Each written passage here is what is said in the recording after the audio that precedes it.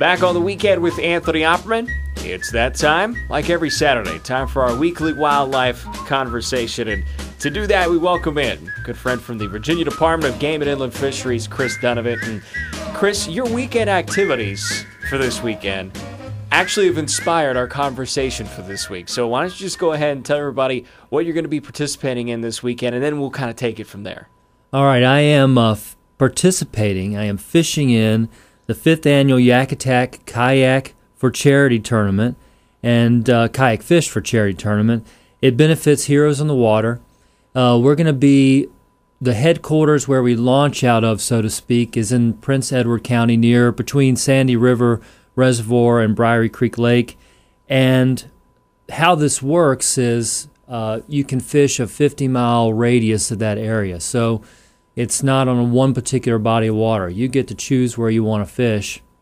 And so you just launch out from that point. You can be at the boat ramp at sunup, at first light. There'll be a time designated.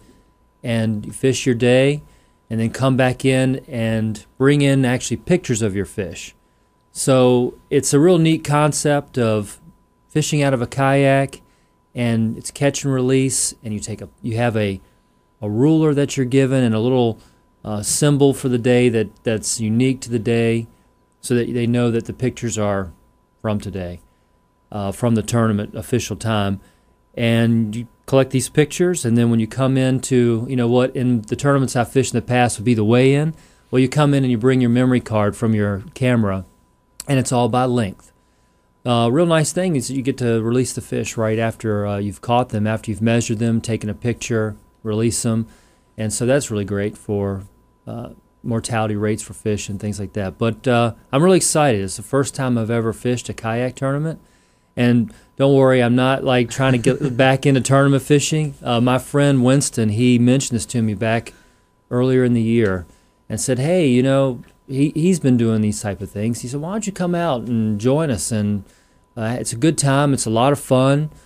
And, it sounded like a lot of fun. There's the tournament meeting on Friday night, and then the tournament, of course, is on Saturday, and then there's a pig picking dinner and an awards ceremony, and he just said it's a good time. It's a lot of good fellowship, good friends are there.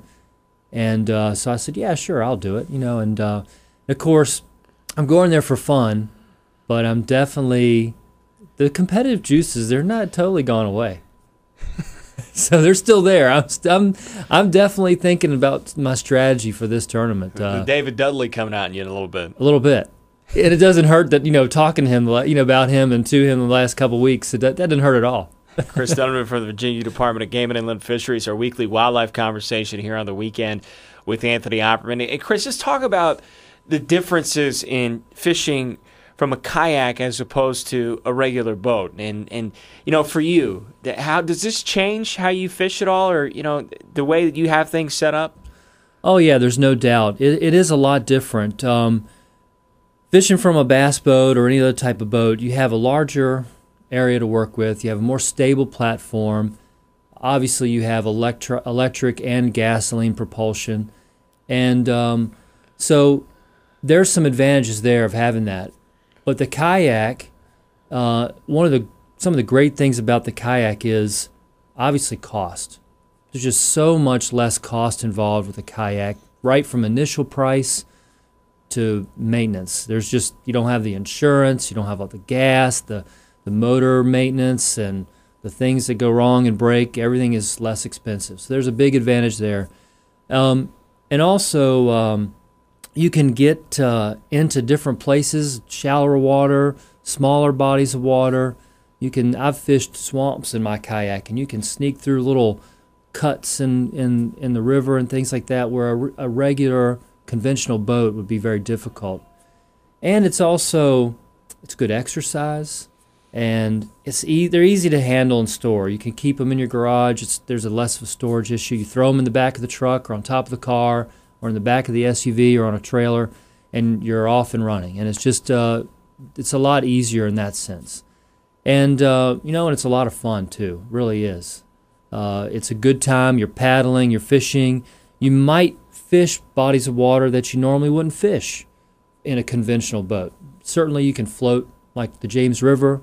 You can float that. You can float smaller rivers and creeks. And so it opens up some new possibilities even to some smaller waters, although you're not limited to that. You can fish all the big waters you want.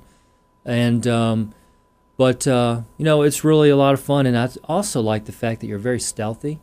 I can't tell you how many times fishing for my kayak I've caught fish right under the boat. Or you just glide along and you don't spook fish. Whereas in a normal conventional boat, or my bass boat, I wouldn't have that opportunity. And even wildlife, you're just kind of quietly moving along, and you'll come right up on some deer along the bank, and they don't even understand who you are, what you're doing there, and they're not spooked, and they're in fact more curious. So there's some real neat advantages to the kayak, but definitely as far as to go to your question, as far as strategy, yeah, you have to downscale the amount of tackle you're going to take because you're in a smaller platform. Not as many rods, in a bass boat. Pros, and myself included, might have 15 to 20 rods in the rod locker. Not so in a kayak. You might be down, might have 2 to 4 to 5 rods maybe at the most.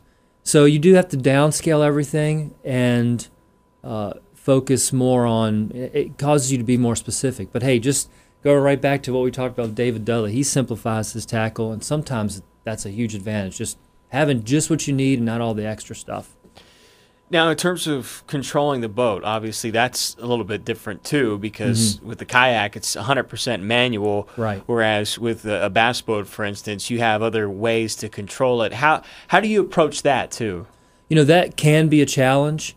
Certainly in fishing in current, you're being swept down the river by the current. Right. What I encourage folks to do is what I call combo fishing, is to fish an area, and when you come to that quality area, find a place to beach the kayak or get out of the kayak and wade fish. You can just strap the kayak to your belt or to your life jacket, or you can anchor it and fish the area more thoroughly and then get back in the kayak and use the kayak as a means of getting to a spot.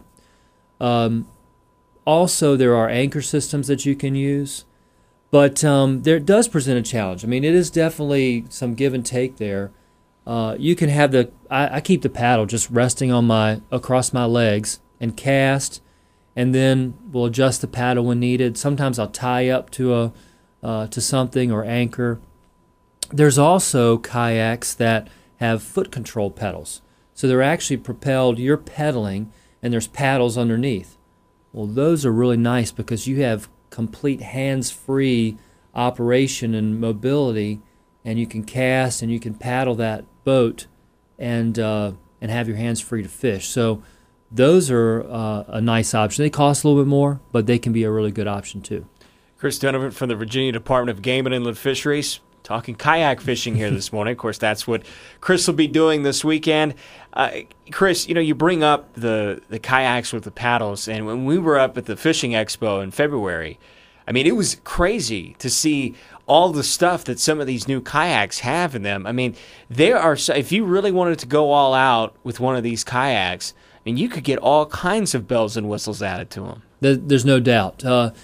Kayak fishing is interesting. A lot of people think of a kayak, they think of that little, small, thin, short kayak in the white water, the guy with the helmet on, and that's their idea of a kayak. But the kayaks that are designed for fishing are larger, they're designed for stability, they're designed for storage of a tackle, and so there's a big difference there. But I do always say kayak fishing can be very simple. You can fish from any kayak.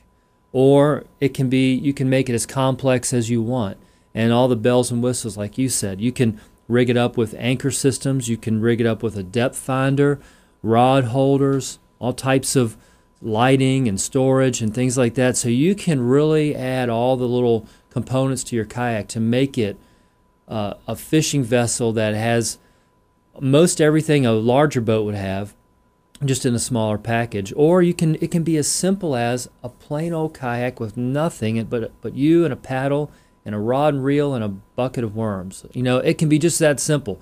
So it's just however you want to go about it, whatever angle you want to take on it. Chris, before I let you go, obviously there are a number of advantages to kayak fishing, as you mentioned, and it's definitely a lot of fun to be out there and and kind of have control of the boat yourself. But I think, as we talk about several times on this show, safety is definitely paramount when you're kayak fishing. Just talk about some of the things that folks should do in order to make sure that they are really safe in one of those vessels. Absolutely. The number one thing, obviously, is wear a PFD always. I always cringe when I see folks kayaking and they don't wear a PFD because you're so low to the water. I mean, this is true anytime you're on the water, but it just how much more in a smaller boat like that. Things can happen so quickly, especially if you're in current, but even in still flat water, you can hit something and fall out and hit your head. I mean, you can't control what's going to happen when you're in that process. So wear a PFD. And they are making so many good PFDs these days that are specially designed for kayaking, specially designed for kayak fishing.